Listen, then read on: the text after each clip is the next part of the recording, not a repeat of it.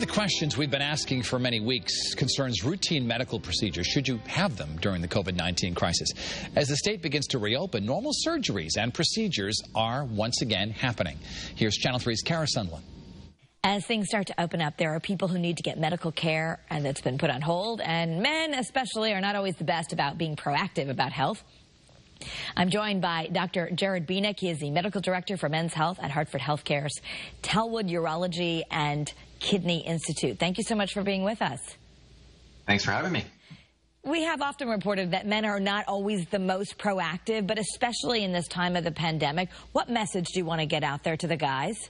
I think it's important to, first off, we're in the pandemic still, so you still need to look at recommendations from the state and federal level. Make sure you're practicing your social distancing, wearing a mask when appropriate, doing the things that we have to do, following up with your doctor when you can, remotely, virtually. So staying in touch with those healthcare items that are important to address.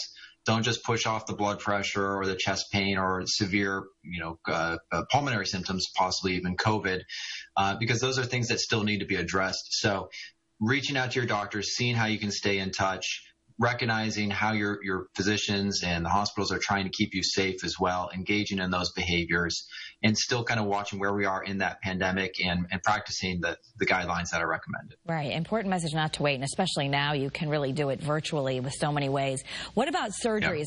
Yeah. How are they being reintroduced?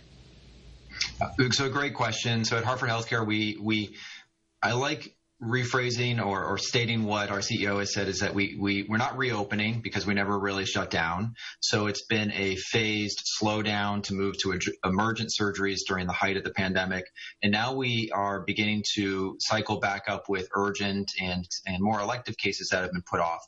So we've built a new workflow surrounding patient and employee safety. So we've required COVID testing before any surgical procedure. The patients are then asked to quarantine for the few days between that test and their procedure.